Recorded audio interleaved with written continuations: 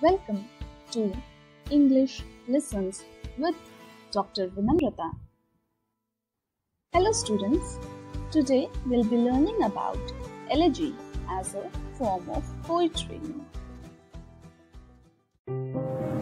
In English literature, elegy is a form of serious poetry, usually a lament on someone's death.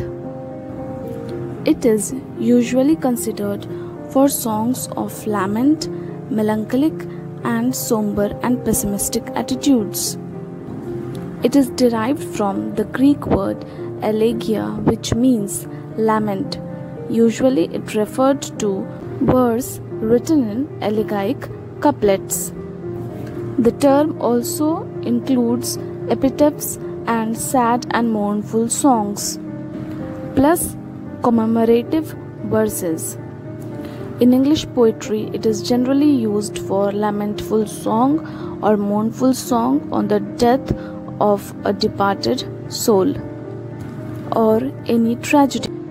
An example of elegy is Thomas Gray's An Elegy Written in the Country Churchyard, or John Milton's Lycidas, or P.B. Shelley's Adonais.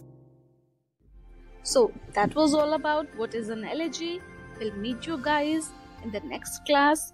Till then, thank you and bye-bye.